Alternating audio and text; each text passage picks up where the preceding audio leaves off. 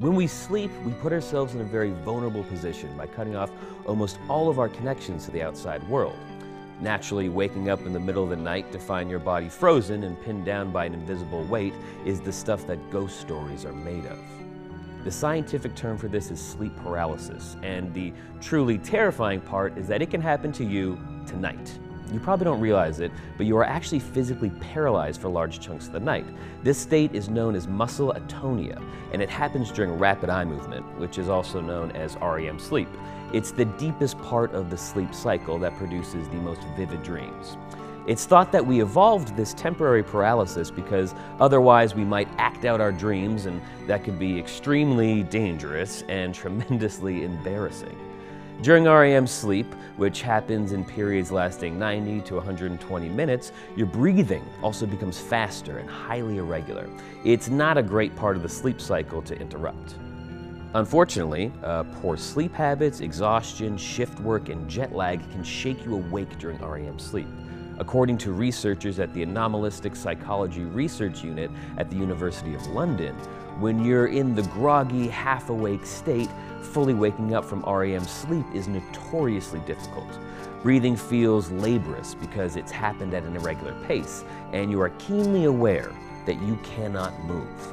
As panic sets in, it only increases the feeling that you can't breathe. And yes, this is good to know. But why do we see a bedwettingly terrifying presence when this happens? Studies have shown that hallucinations often accompany physical terror.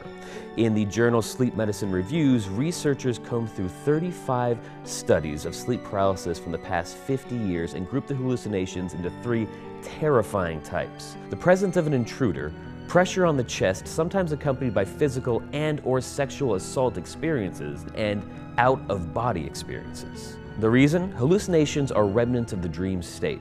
So even though you're still awake, your still dreaming brain compensates by filling in the gaps and creating a dangerous presence to explain why you can't move. Most commonly, the presence takes the form of an old hag, which is where the term haggard comes from to describe somebody who looks like they're tired and didn't get a good night's sleep. A nasty troll or a humanoid creature with no discernible features that looks like a shadow or someone in a jet black Green Man suit. And if this isn't enough to keep you up well past your bedtime tonight, no one really knows why we specifically see these 3 visitors. In fact, they have been recorded across multiple cultures throughout history, in places as varied as Scandinavia, Newfoundland, Korea, the American South, and Turkey. Folklore blamed the experience on an evil spirit, witch, or creature that sits on a person's chest and holds them down while they sleep. There's even a school of thought that sleep paralysis could be the explanation for people who are super positive that aliens abducted them from their beds. Luckily, the sensation passes as you ease out of the dream state, and it is not thought to cause any long-term harm, at least not physically.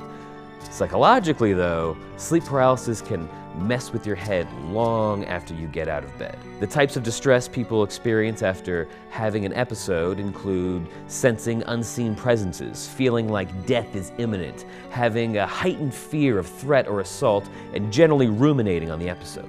Even though this phenomenon only occurs in 8% of people, with the highest rate among stressed out students and can be staved off by a healthy sleep cycle, no one is ever truly safe from the old hag. Good night. Sweet dreams.